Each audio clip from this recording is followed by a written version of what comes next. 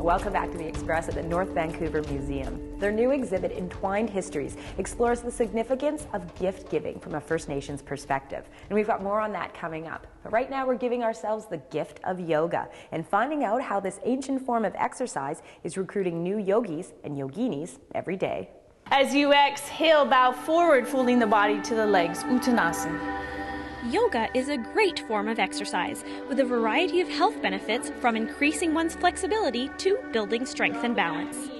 Charge up the outer edge of your left leg. Here at Y Yoga in Yaletown, I can definitely feel the burn. You will definitely get more flexible doing yoga. And it's interesting, it's not just a flexible body that you get a more flexible mind. There's strengthening aspects to doing yoga practice. There's many benefits for your nervous system. It's a great stress reducer. It can help if you're dealing with anxiety or depression. Many benefits from practicing yoga. But what does it take to be a yoga master? To really master yoga, I think, is to get to a place where you can really be at ease in yourself and in your body. There's lots of really advanced poses that you can do, but does that make you a master? I don't really know. I think it's more about just having a deeper connection to yourself. It is just a constant reminder to look for balance in my life. So sometimes it's a very physical thing that I need. I need to bring myself up. Sometimes, I need to calm myself down. I find that when I practice yoga, I sleep way better, and so it definitely improves the quality of my sleep. It is the one thing that will bring you into balance physically, spiritually, and mentally without doing one at a time. Physically, it's gotten me very flexible and more toned than before. But I just love it. I swear by it. Makes me feel good. It makes me smile, and it makes me my aches and pains go away from other injuries. I felt fantastic after my yoga workout. It gets rid of any morning stiffness, and I feel more flexible already. I'm Alwena Shirley in Vancouver for The Express. Uttanasana.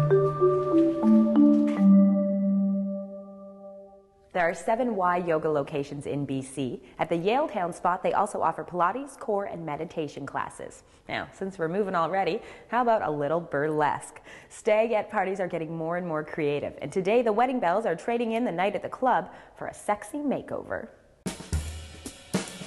Hi, I'm Aubrey. And I'm Sarah. And we are the Wedding Bells. I just got engaged. And I did not. We're on an adventure to plan the big day. Okay. Let's face it, the stagette where the bride performs a list of embarrassing acts while bar hopping with a veil is old news. So I took Sarah to East Vanity Parlor for a great alternative.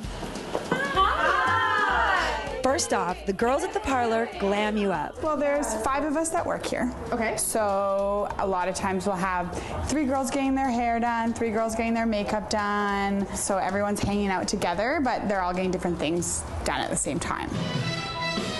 And then you get a burlesque lesson with Burgundy Brown. The first thing we did was... I am getting the 5-minute beehive. We're going to work with what we got, and it's going to be beautiful. Who's timing? This, back in the day, actually used to be called lacing. If you see it from the side, it creates these little S's almost. That looks like a tree. Looks like a trunk with branches coming out of it. Love it. I've done 2 things today that my granny would be thrilled about. I'm rolling a pie. I made a pie, and I'm getting beehive. I'm becoming a woman. And voila, there it was, my humongous 5-minute beehive. They even provide a photographer, Ariel. She captured all the moments. And then it was Sarah's turn. So what are you doing with my hair? I'm going to give you a little Mad Men, Betty Draper inspired hairdo, which are pretty popular right now. I love Betty Draper. Sarah loves her food, so of course she wanted to know. Do you guys bring the food and drink in, or does the stagette do it? Cater for you. There's a restaurant just down the street from us that can do catering for us, or you can also bring in your own food. I think I must look like my dog right now when he's getting his belly rubbed. This is such a fun idea for a stagette. It totally beats the club. Our hair was finished and it was time for burlesque. pasties are the little sparkly bits that cover our lady bits. And then it was time to learn about tassel twirling. Both tassels going to the right. Boop, boop, boop, boop. I can teach a man how to twirl tassels. Okay, she was clearly a pro. Now for the dancing. We're all about the T's. You're gonna loosen your fingers just a tiny bit. Apparently, where you drop your glove tells the audience a lot about you. So I'm gonna throw mine right there.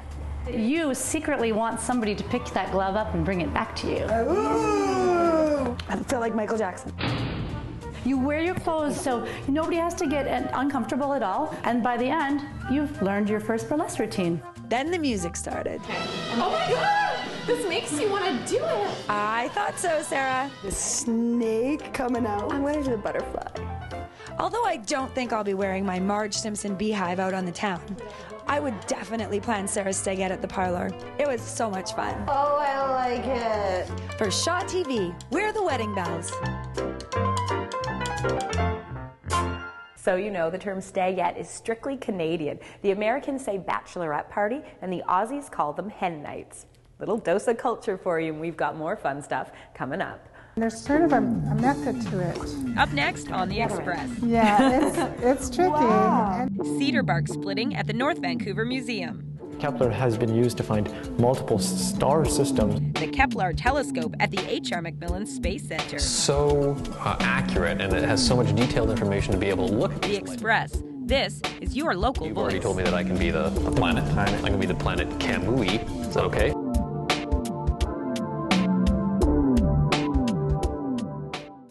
Community programming on Shaw has been generously sponsored in part by hairstyling and color services for Shaw TV, provided by the Lounge Hair Studio, loungehairstudio.com. When you wish for something wonderful to happen, sometimes it can make you forget about the needles and the pain and get through this thing. Forget about being stuck inside. Laugh with my family. Go somewhere really amazing and get through this thing. The Children's Wish Foundation of Canada. Imagine the difference a wish can make.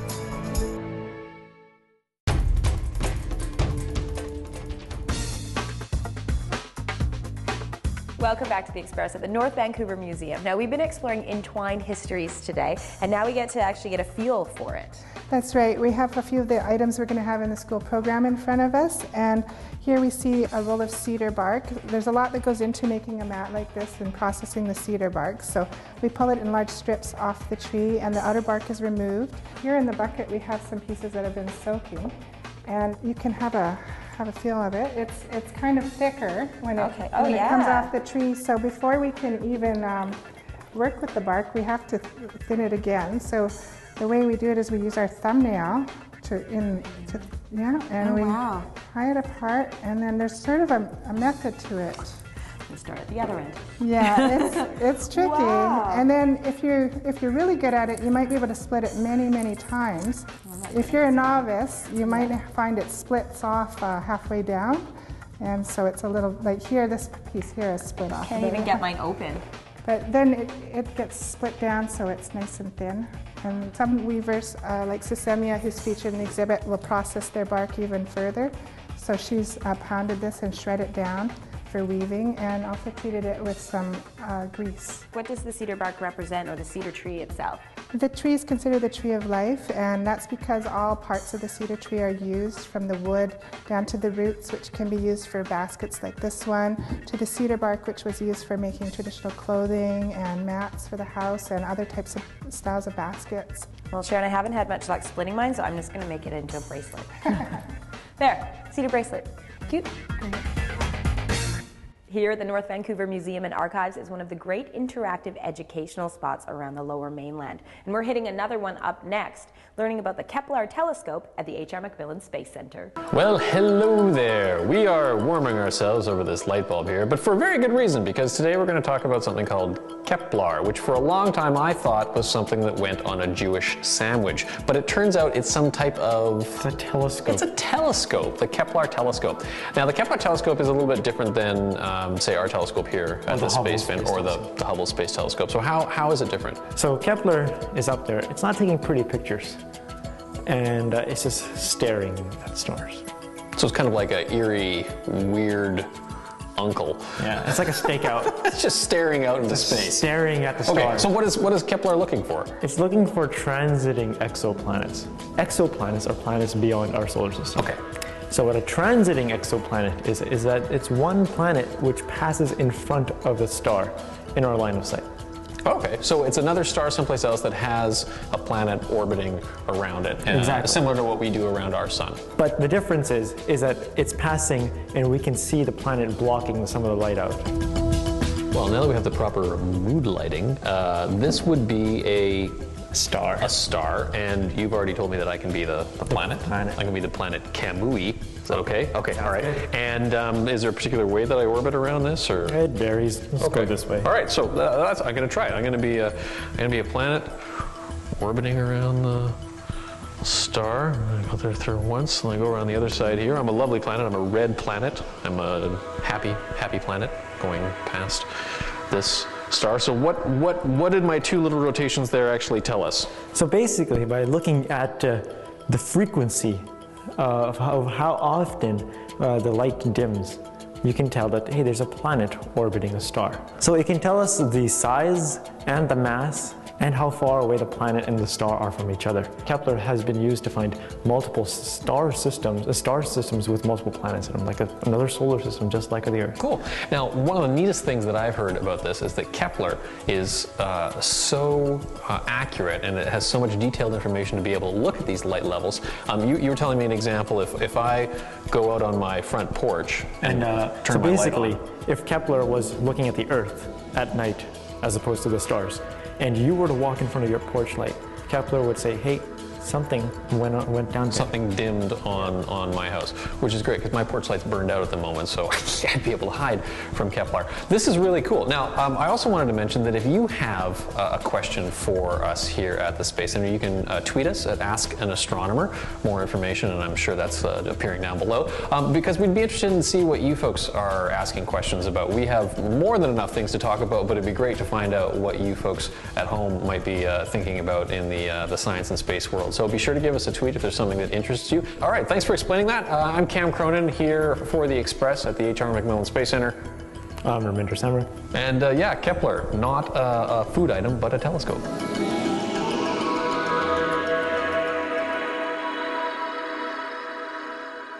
If you'd like to win a family pass to the H.R. MacMillan Space Center, be the first correct emailer now. Express contest at shaw.ca to tell us how sensitive the Kepler Telescope is to light. And good luck to you. Now, obviously, that's a great spot for the family to visit, but we've got more ideas for you with today's Express Spotlight. Enhance your children's exposure to the arts with North Van's live actor and puppet production of the classic fairy tale, Sleeping Beauty. The Concert Coffee series was created to make high-quality, professional-level arts accessible to a young, growing community. Join Chad Brownlee in Port Coquitlam. Ballet BC's performance of Bolo presents a mix of premier ballet performances. You can see it at the Queenie Theatre in Vancouver.